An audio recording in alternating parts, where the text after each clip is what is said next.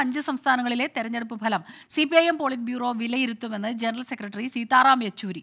ലോക്സഭാ തെരഞ്ഞെടുപ്പ് മുന്നൊരുക്കങ്ങളും യോഗം ചർച്ച ചെയ്യും. ബിജെപിക്കെതിരെ ഇന്ത്യ മുന്നണിയെ ശക്തിപ്പെടുത്തുകയാണ് ലക്ഷ്യമെന്നും Sitaram Yechury പറഞ്ഞു. The main agenda the PB will discuss is on the current political situation and the preparations for the 2024 general elections. So that will be the main issue that will be basically discussed. And then certain other organizational issues, whatever they come up. Now likely to meet as soon as this parliament session is over.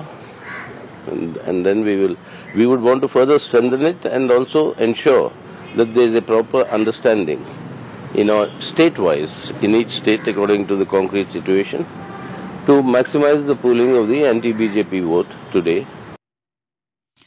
Balram Nedungadi ചേരുന്നുണ്ട് വിവരങ്ങളുമായി. Balram, India മുന്നണിയെ ശക്തിപ്പെടുത്തുക, 2024 തെരഞ്ഞെടുപ്പിൽ മുന്നോട്ട് പോകാനുള്ള ഊർജം, അതുപോലെ ഐക്യം ഉറപ്പിക്കുക, അതുതന്നെയാണ് ലക്ഷ്യം. PB യോഗത്തിൽ അതാകും മുഖ്യ അജണ്ട എന്ന് അദ്ദേഹം പറയുന്നു. തീർച്ചയായിട്ടും ഈ കഴിഞ്ഞ തെരഞ്ഞെടുപ്പിലുണ്ടായ പരാജയങ്ങളുടെ, അതുപോലെ BJPയുടെ ഒരു നേട്ടത്തിൻ്റെ ഈ കാര്യങ്ങളെല്ലാം തന്നെ അത് വിശകലനം ചെയ്യുകയും ചെയ്യും എന്നുള്ള രീതിയിലാണ് അദ്ദേഹം പറഞ്ഞത്. മറ്റെന്തെല്ലാം?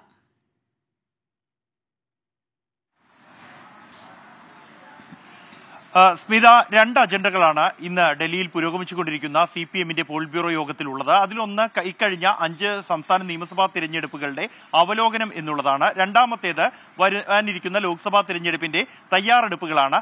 ഒപ്പം തന്നെ ഇന്ത്യ മുന്നണിയുടെ പുരോഗതി വിലയിരുത്തും എന്ന് സീതാറാം യെച്ചൂരി വ്യക്തമാക്കിയിട്ടുണ്ട്. ഇതിൽ കൃത്യമാണ് സ്മിത സൂചിപ്പിച്ച പോലെ തന്നെ ഇക്കഴിഞ്ഞ നിയമസഭാ തിരഞ്ഞെടുപ്പുകളിൽ ഇന്ത്യ സഖ്യത്തിന് സംസ്ഥാന തലത്തിലുള്ള ബന്ധം എത്രത്തോളം ശക്തമാണ് എന്ന വിലയിരുത്തൽ ഈ പോളിറ്റ് ബ്യൂറോ യോഗത്തിൽ ഉണ്ടാകും. സ്വാഭാവികമായും കോൺഗ്രസിനെതിരെ കടുത്ത വിമർശനങ്ങൾ തന്നെ ഈ യോഗത്തിൽ ഉയർന്നു വരാനുള്ള സാധ്യത നിലവിൽ ഉണ്ട്. കാരണം ഈ സംസ്ഥാന നിയമസഭാ തിരഞ്ഞെടുപ്പുകളിൽ രാജസ്ഥാനിലും മധ്യപ്രദേശിലും ഛത്തീസ്ഗഡിലും തെലങ്കാനയിലും മറ്റ് ഇന്ത്യ സഖ്യ കക്ഷികളുമായി ചർച്ചകൾക്ക് കോൺഗ്രസ് താല്പര്യപ്പെട്ടിരുന്നില്ല. മധ്യപ്രദേശിൽ യാതൊരു തരത്തിലുള്ള സഖ്യവും ഉണ്ടായിരുന്നില്ല. ചർച്ചകൾക്ക് ക്ഷണിച്ചെങ്കിലും 4 സീറ്റുകൾ പോലും നൽകാൻ സമാജ്വാദി പാർട്ടിക്ക് തയ്യാറാകാത്തതിനെ തുടർന്ന് സഖ്യം തകർന്നു. രാജസ്ഥാനിൽ സമാനമായി Cpimന് 2 സിറ്റിംഗ് സീറ്റ് ഉണ്ടായിരിക്കെ ചർച്ചകൾക്ക് പോലും വിളിച്ചില്ല എന്ന് മാത്രമല്ല, Cpim സ്ഥാനാർത്ഥികളെ തോൽപ്പിക്കാൻ കോൺഗ്രസ് ശ്രമിച്ചു എന്ന പരാതി പാർട്ടിയുടെ സംസ്ഥാന തലത്തിലുണ്ട്. കാരണം കഴിഞ്ഞ സിറ്റിംഗ് സീറ്റുകളിൽ കഴിഞ്ഞ തവണ കോൺഗ്രസിന് ലഭിച്ച വോട്ടുകളുടെ 10-1 വോട്ടുകൾ മാത്രമാണ് ഇത്തവണ ലഭിച്ചിരിക്കുന്നത്.